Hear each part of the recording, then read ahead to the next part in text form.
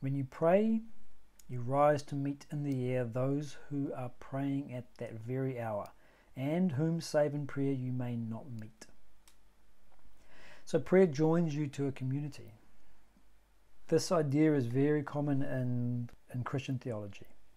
The three aspects of God, the Father, the Son, the Holy Spirit. The Holy Spirit is not just an individual experience of being uplifted, but it's also a collective experience. In fact, Christ says this directly. Anytime two or more of you meet in my name, I am there with you. So in a similar way, when you pray, you're joining yourself to a collective experience. There's a quote-unquote Holy Spirit that dwells in all believers. You ignite it in yourself when you begin to pray. And that Holy Spirit unites all of those praying as one single body. And they're people that you would never otherwise meet. So this is obviously a very poetic idea. Is there something real in it? Is there some aspect of this that is tangible to the one who prays? Of joining a community, even on your own. The hermit, sitting in his rocky cell, engages in prayer. Does he feel alone in that time? This is once again this idea, as he touched on in the beginning, what is prayer but the expansion of yourself into the living ether?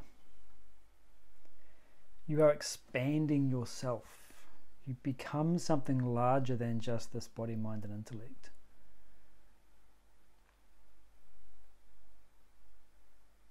So now he's continuing to talk about the approach to prayer. He started off by talking about it as exhausting your distress, spoke about it as being an expression of your gratitude. He says, therefore let your visit to that temple of prayer be for naught but ecstasy and sweet communion. So again, the idea of communion is that you're becoming part of something larger than yourself. It's the effacement of the ego. It's the effacement of that belief around being just this one body, mind, intellect. You feel that you are something larger. And when that happens, the concerns and demands of just this body, mind, and intellect, they take on a smaller perspective. They fade into the distance a little bit.